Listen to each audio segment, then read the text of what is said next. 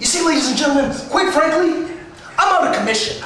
You see, I'm on the shelf, the DL, if you will.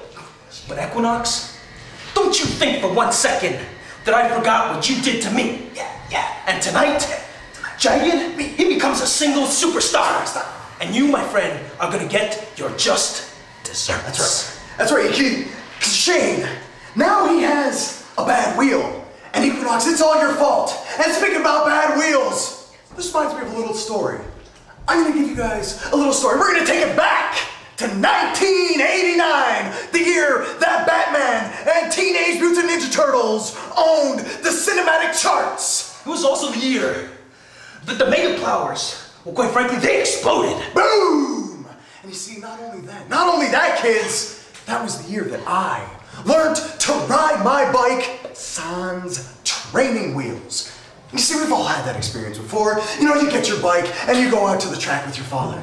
Or you take it onto your street, wherever you did this in the venue. And you get on that bike. You start testing out your balance, you're making sure you're sturdy. And you know, the thing is, you start pedaling, right? You start pedaling, you start getting good flow going. And you look back and you see your dad's got a firm grip on that seat. You got all the confidence in the world. And then you keep going faster, you're building up momentum, you're flying like the wind, you are a stud. And then you look back again.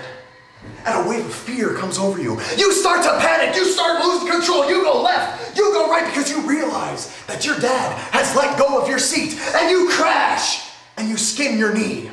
But see, tonight, Equinox, I am not gonna fall. I am not gonna skin my knee because I am gonna ride into the sunset and become the #1 contender for the Young Lions Cup.